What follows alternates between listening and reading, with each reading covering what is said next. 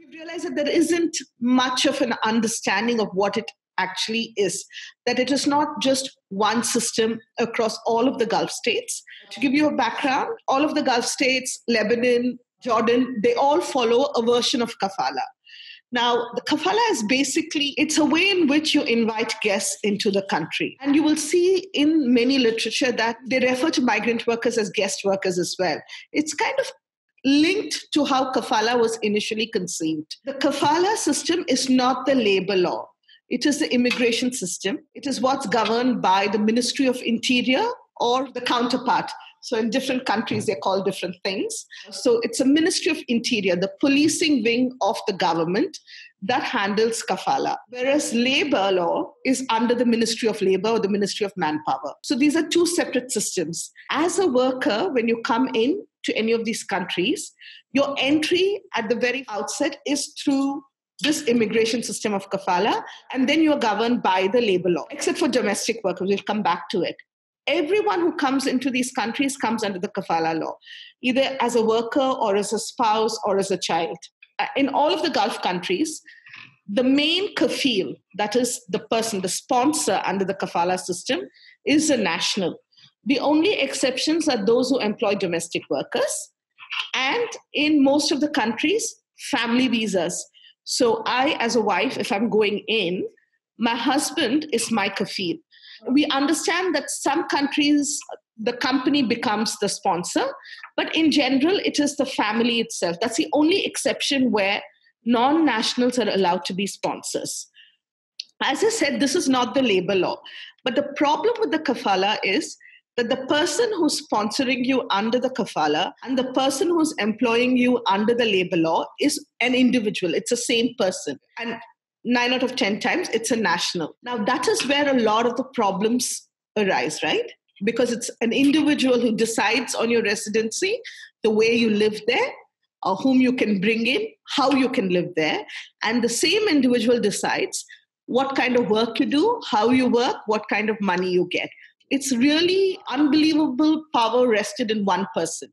Each of these countries have versions of a kafala. The most oppressive provisions of the kafala is that you can't leave the country without your kafil, that is your sponsor's permission. And 2, that you cannot change jobs without your sponsor's permission. Apart from this, you can't really do most things without your kafil's permission. If you want to get a driving license, if you want to open a bank account, if you want to get a loan, everything, or if you want to bring your family in, basically every movement, every single freedom is attached to that kafil. So everything is linked to that kafil. And that person, in most places, if you have a problem with an employer, that doesn't really threaten or influence everything else in your life. Your job is at a risk, but your living conditions and all of that is more or less protected because that's a separate system, right? Your residency.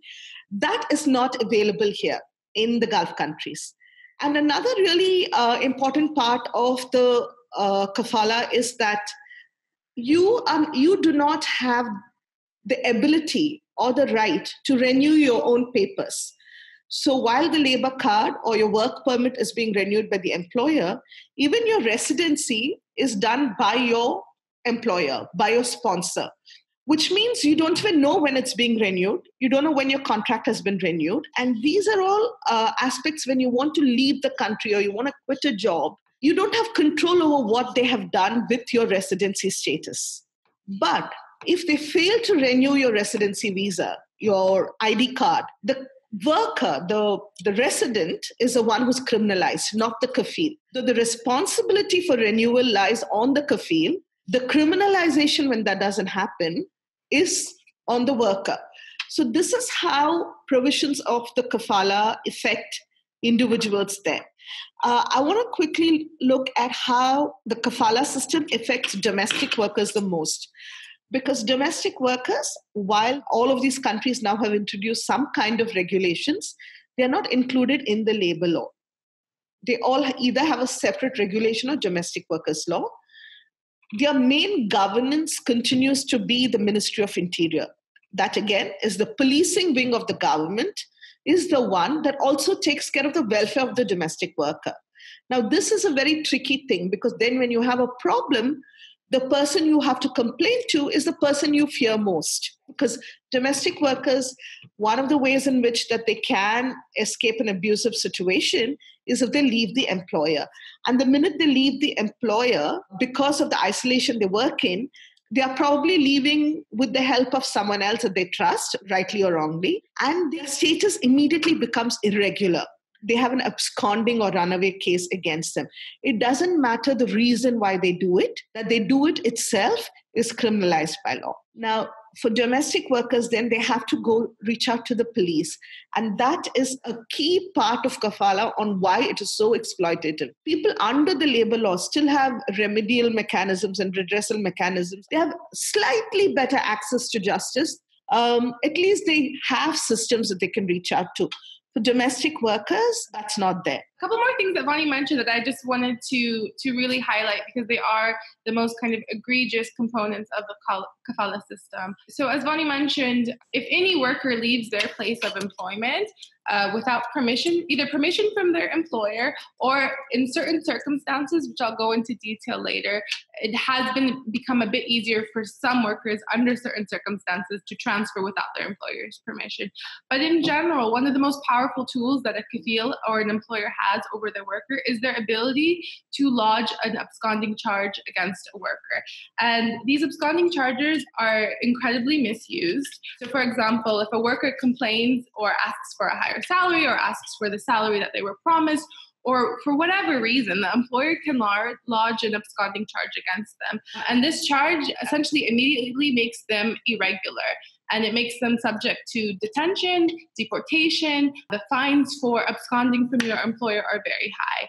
And so while Saudi and Qatar in some instances are the only two countries which have an official exit permit, if you have an absconding charge against you, you can't leave the country. And so this is really abused by employers. Employers might use absconding charges for a number of other reasons as well, like if they just don't feel like paying for the renewal of their visas, if they're just annoyed with the employer. There's really like nothing that will prevent an employer from charging a worker with absconding. Only recently have a couple of countries started to introduce a few monitoring mechanisms which will hold the employer accountable if these charges are made without valid reasons. But in general, what we see with all aspects of the kafala system is that you get disproportionate power is given to the employer. And at the same time, the employer is given complete impunity. So if they violate their obligations under the employer's contract, if they violate their obligations as the kafil, you will rarely ever see them really truly held accountable for what they have done, even though the laws do list penalties for, not getting a visa on time, not renewing a visa, etc., not paying. And so I guess just from there, we'll move on to the common misconceptions that we've heard from people regarding the kafala. The first is that the kafala is based on Islamic law. It has had a long background in the region. It really started in the colonial times. It had, I think, kind of better intentions, perhaps in the early 20th century. And now it's really morphed into this way for states to sort of delegate authority over their very large migration population to individual nationals. So it has no basis in Islamic law, and so that is not a barrier for it to be overturned. The kafala is also not a single law. There have been some countries that did have, a specific law that said this is a sponsorship law, but the kafala system is really a system. It's a number of laws that sort of intersect with each other. Lastly, one common thing we hear is that Qatar and Bahrain have abolished the kafala system. Unfortunately, we tend to hear this from people in Qatar and Bahrain as well. It's simply not true. It's really good PR, but they have not abolished the kafala system. Qatar has kind of reworded, dropped the word like sponsorship from the law. Bahrain also did something similar in 2012. But in reality, the main contours of the system still exist, and the most egregious aspects of the system do still exist as well.